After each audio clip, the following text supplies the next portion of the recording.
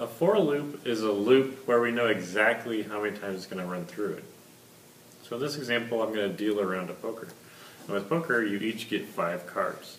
So it doesn't matter how many players, I'm going to deal out cards 5 times. So for example, I'm going to assume there's 3 players. So I'm going to start my loop, and I'm going to start with 0. A lot of loops start with 0 because the arrays start with 0. And that makes the counting a little bit different. So if I want to go 5 times, I'm going to say I equals 0. And then the next part, the conditional check, I'm going to say I is less than 5. Now you might say, well, 5, why did I say less than 5? Well, we start counting with 0, so 0, 1, 2, 3, 4. Once we reach 5, we have gone over 5 cards because we count that 0, so it counts as part of it.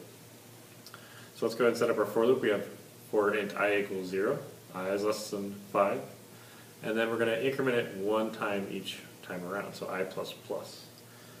So I equals 0, which is less than 5, so I'm going to deal a round of cards. Okay, we're going to increment I, so I becomes 1, that's less than 5. I'm going to deal another round of cards. I increments, so it becomes 2. So I'm going to deal another round of cards. Increments again, it's 3. Increments again, becomes 4.